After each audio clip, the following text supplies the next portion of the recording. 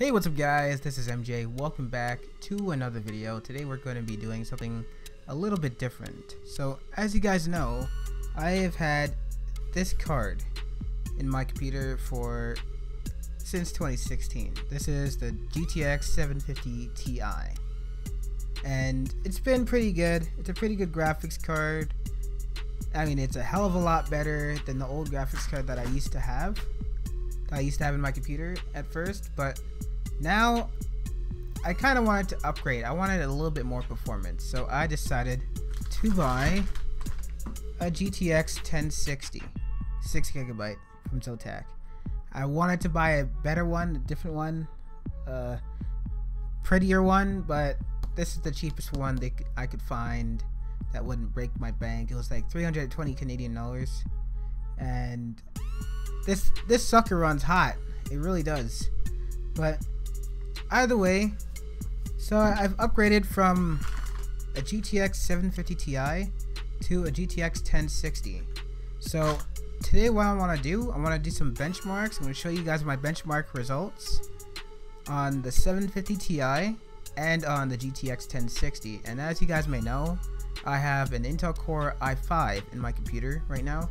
This is an i5 3570, so it is a really kind of an old chip. Came out like in 2012 or something like that. I'm not sure. I can't remember off the top of my head.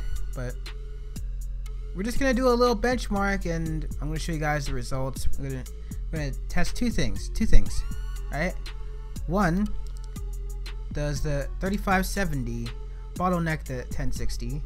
And two, how much of a big upgrade is it if you upgrade from the 750 Ti to the 1060? So let's just get right into the results. First game we are testing is Project Cars. Now this game sees a huge leap in performance, over twice the performance, with an average of 62 FPS on the 750 Ti and an average of 134 on the GTX 1060, which is a really nice improvement. And the lows are improved too, with a low of 37 FPS on the 750 Ti and a low of 96 FPS on the 1060. And when I was benchmarking these, I was playing in the dark, in the rain, on this track. So it's a pretty stressful test, but it passed very nicely. Next up is Grand Theft Auto 5 in high settings, and you guys can see that there is a slight improvement with an average of 68 FPS on the 750 Ti and an average of 85 FPS on the GTX 1060. The minimum FPS was 0 on the 750 Ti because it was stuttering and freezing and lagging, and it was just not great. I had the textures in high too, so it would stutter a lot because there's not really that much VRAM. This is like 2 gigs of VRAM on the 750 Ti, but the 1060 pulled ahead, and although the minimum was 11, it's still better than 0. So I would say it's a pretty good improvement. I can now run Redux as you've seen it in the background, and it looks pretty good. So I guess that's a good plus in my book. Another game that improved significantly was Fortnite. In max settings on the 750 Ti, the average FPS was 32 FPS. On the GTX 1060, the average is 89 FPS in max settings, which, hey, every FPS counts in this game because this game's really competitive. Not like I play it, but I just have it on my computer. But either way, another really good performing game on the 1060, and it runs okay. It doesn't run like crap now. Now on to the worst performing game on this list, My Summer Car. Max settings, 750 Ti runs 36 FPS. On the 1060 it runs 32 FPS on average, which that's not an improvement at all. It actually got worse. So I'm not sure how that happened, but it's probably bottlenecked by my i5 3570 since it's an older chip. It's an older CPU, so it doesn't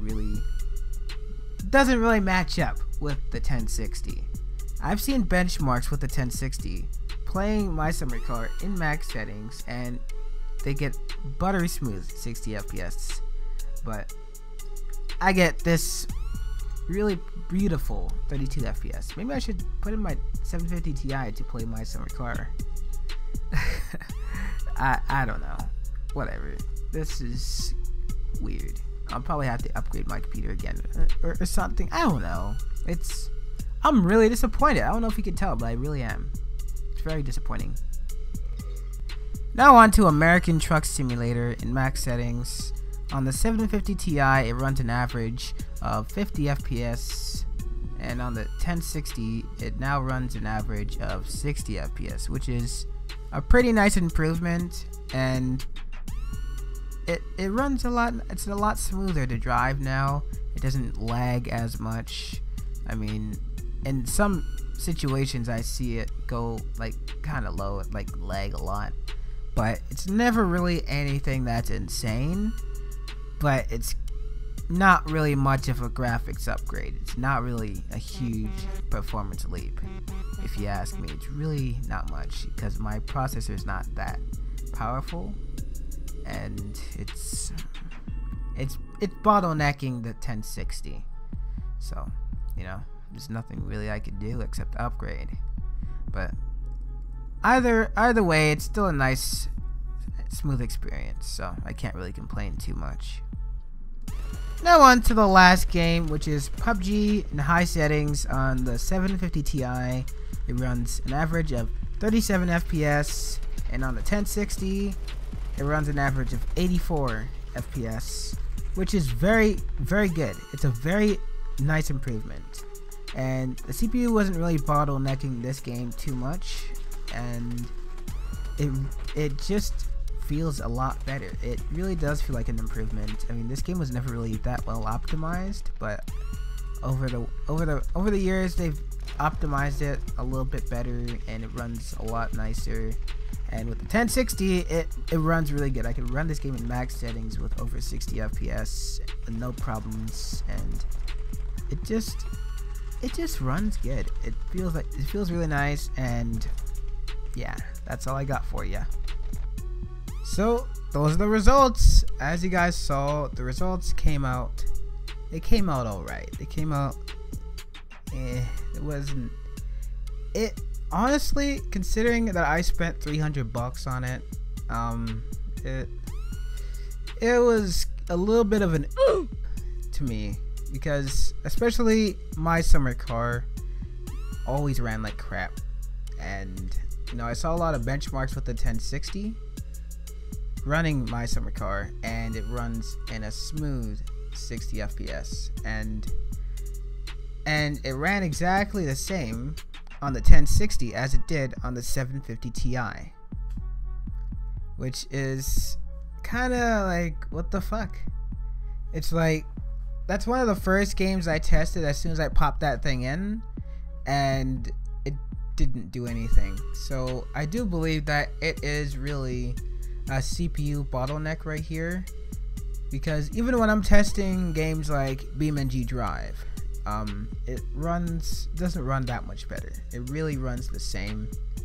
I get the same amount of FPS, maybe like 15 FPS more. I know I didn't benchmark that game. I probably should have, but it's really not that much of an upgrade. I mean, it really is.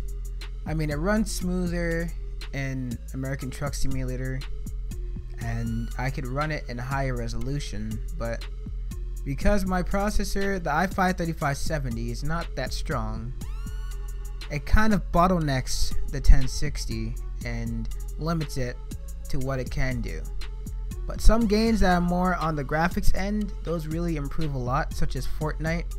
Fortnite ran like absolute garbage on the 750 Ti, and the 1060, it runs buttery smooth in max settings, in epic settings.